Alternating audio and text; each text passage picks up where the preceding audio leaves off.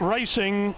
Green Beret and Lepoco out wide, a little slow to go, and Doncaster Rover had to be live and shortly after the break. Rock Jock won the start, went straight to the lead. Sillard, JJ the Jet Plane and Ali Zayab began well. Ali Zayab settling fourth on the rail in the box seat. A length away Invincible Ash and then Star Crown, Green Beret.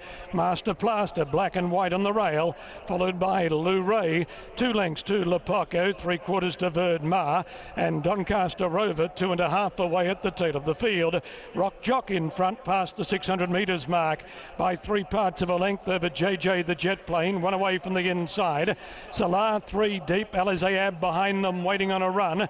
Then Invincible Ash followed by Lou Ray, Green Beret, Star Crowned and Lepoco. Silla went up to Rock Jock past the 300 metres mark. Alizayab into the clear. JJ the Jet Plane's not running on. Green Beret is right down the centre of the course. Salah led at the 150. Alizayab and Green Beret coming after Salah. Green Beret on the outsides, finishing it off the best. Green Beret forges to the lead and wins.